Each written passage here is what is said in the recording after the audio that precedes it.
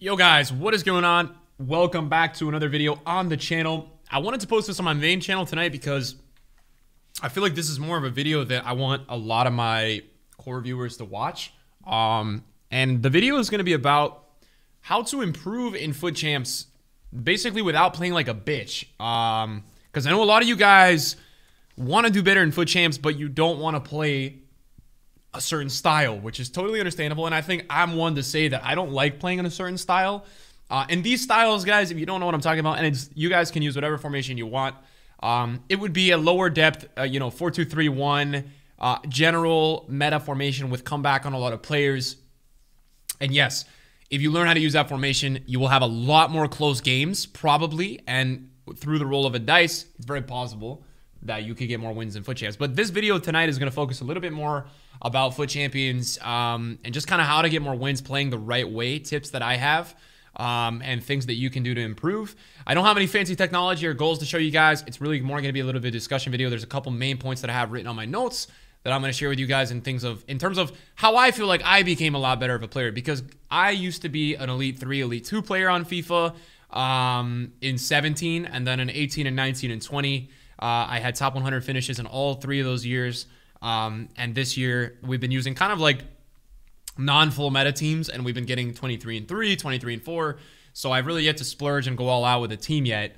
So I feel like I have some good tips and things that I learned to do that made me a lot better on this game. The number one tip that I have for you guys: figure out a formation that works for you, and then start to understand, what can I do in this formation to limit my counterattacks and to increase my attacks? And I know that sounds so simple, but let me give you guys an example, right? 4-1-2-2 is one of my best formations on FIFA. It has been since 17. The way it plays in a narrow, the quick tiki-taka passes within the midfielders, this formation really works for me. But an instruction that I used to use on 19 was getting behind on my strikers. I don't like doing that anymore on this game, because I feel like sometimes your striker will drift away too much, and I just don't like it. So I had to change those tactics because this worked for me. But I think figuring out certain formations that really work for you, the only way you're going to be able to figure this out, guys, is trying formations. A couple of pretty non-ratty formations that I would recommend to you guys: 4-2-2. I've played that before. It's very good. My good friend Boris Legend plays it on Weekend League. He really likes it. 4-1-2-2, 4-4-2, 3-5-2, and 3-1-4-2. All 5 of these formations are very good formations to test out. Maybe you guys go give some of those formations that I just named a go. Don't do it in FUT Champs, but do it in Rivals, do it in Friendlies, do it in a mode where you can kind of build some confidence. And then I think that would lead me to my next point, which is understanding mentally where your players are on the pitch when you are playing. So for example, I like to play a very high depth. I like to play between 6 and 9 usually when I'm playing FIFA. What this means is that a lot of the time when I am attacking, I have to survey the pitch a little bit and start to realize, am I committing too many attackers forward? Am I committing too many attackers back? If I'm committing too many attackers forward, usually the best place to lose the ball is when you're putting pressure upon the opponent or you're at the corner flag sideline. You don't want to lose the ball with your center mids, and I do this all the time on Weekend League, and I rage, especially this year, because I think counterattacks are so important this year. Don't lose the ball in a scenario where you're going to be in a 2v3 or a 3v3. And I think that's a big tip. Next tip, okay? This has to do with tactics, but being your own manager. This year, in my opinion, is the most tactical FIFA we've ever had, ever. And I really suggest that when you guys are playing a game, and if your formation is not clicking, if you're seeing that your opponent is dominating you, but he doesn't look a lot better than you, go to the menu, go to the squad screen after you click pause in that FUT Champs game, and see what your opponent is playing. Understand what they're playing. For example, if my opponent's playing a 4-2-3-1 and I'm playing a 4-1-2-2 narrow, yeah, he's probably stretching the game wide. I've only got narrow players, and if I don't have the proper tactics, I'm going to get killed on the sidelines. So then I would probably switch to something like a 4-4-2 or even a 4-2-3-1 to match them. Sometimes when you guys are playing somebody who's really ratty or really sweaty, the best thing you can do is try to actually match their formation or similar, right? I don't like the 4-2-3-1. I think it's a little too boring for my style of player, at least the way I would like to log on and play FIFA for myself. So a lot of the time I see somebody play a 4-2-3-1, I switch to 4-4-2 or 4-2-2-2. This is a big deal, and I think this is also a big deal. Possession players are at an all-time high in FIFA Ultimate Team. All-time high, especially in FUT Champs. People like to hold the ball, and the way you guys can stop this, man, find a great pressing formation. For me, 4-4-2 is the one that works really well for me. I put on like 7 or 8 depth, and I put on constant pressure. If somebody's holding the damn ball against me, with these tactics, they're not gonna be able to hold the ball anymore. I'll tell you guys right now, with these specific tactics, your opponent's not holding the ball against you anymore. It's not going to happen. There's no way they will be able to anymore. So that's something that I really learned that really helped me. I think with adjusting to people that were holding the ball a ton. I think another really big deal in FUT Champs is don't play too many games in one sitting. Play when you're hot though, and I think that's a big deal. If you guys log on one day on FUT Champs and you think you're playing really good, keep playing.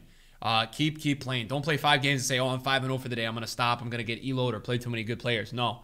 Play. It doesn't matter. If you're playing good players and you are on your game on that given day, I really suggest keep playing the game. That's what I do. I used to do that last year. I used to do these power sessions where if I was playing well, I would not stop playing the game because I knew it was good for me. I think another thing is really important with this game and last year's game as well is really understanding what a player can give you and where to maximize his position, right? Let's take a look at Wilfried Zaha, right? I got this guy red last week. Where would this guy give me the most usage, most likely in a team? Well, he's medium, which is not the best for attacking creativity runs. He's also got a 3-star weak foot. So generally, you would look at this type of card to be best in a wide position. Why would he still be good there? He possesses high physicals, high pace, high agility, and he also has 5-star skills, which is really nice for space creation. This guy is most suited to the wide spot because you don't necessarily need to count on him for scoring goals, but he can create the space for you. He can get in behind and then produce that final pass or final, little bit of execution to get you the goal to your main player.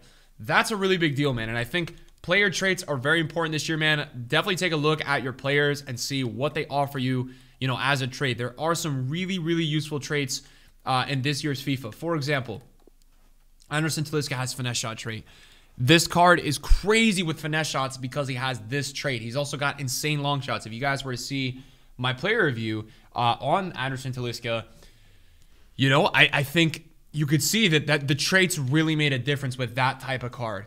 I think the biggest thing with FUT Champs as well and how to really increase your win tally / your success, don't stress yourself out, man. There's no point in stressing yourself out, guys, playing the weekend league / FUT Champs. You shouldn't be stressed. If you guys are logging on one day and you're feeling super stressed, don't play the game. Play the game when you're feeling regened, just in the zen mood that, if there's some BS happening.